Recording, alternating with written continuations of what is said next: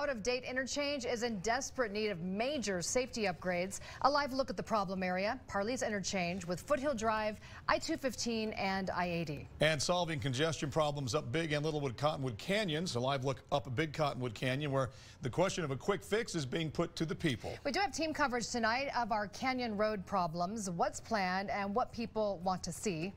That's right. Haley Crumbleholm spent the day up Little Cottonwood Canyon.